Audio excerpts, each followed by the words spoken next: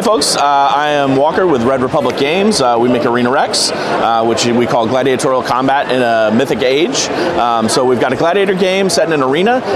It's very positional, all about pushing people into pits, spikes, lions. It's all alternating activations.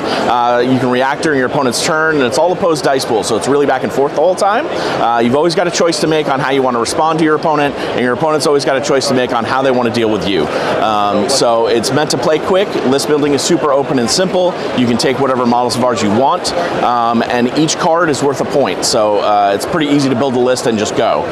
Full-size game, you're looking at 5 or 6 models on the side. It's going to take you about an hour to play once you get the core rules down.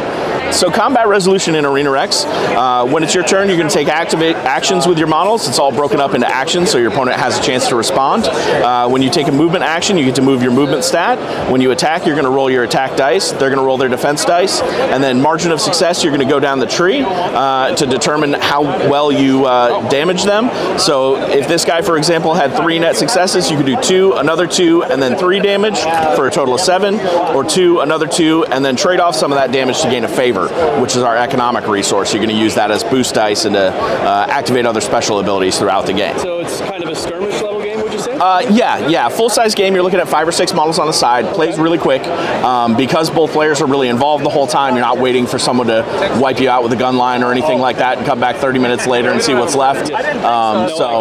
Right, exactly. And so it's really meant to be the other game that you can bring along with your big miniatures bag and just throw down when you have an extra 45 minutes or whatever at the end of the night or between rounds. So you can take whatever models you want in our range. We do have certain factions that you can get benefits from if you kind of stack within that faction, but they're not necessary in order to make a good list, and they're more of a flavor sort of thing that'll give you some different options, but not necessarily going to be make or break for your list. So so our guideline is generally, if the crowd believes it to be true, then it is. It lets us play with some more of the mythic stuff. We got our version of the Gorgon Sisters, questing beasts from Arthurian legend, Wendigo, things like that. So it lets us play with a little bit more of the mythic elements. You're never going to see like a wizard with a lightning bolt sort of thing, but there is some mysticism and some exploration of superstition as well. Maybe a little of a cinematic take.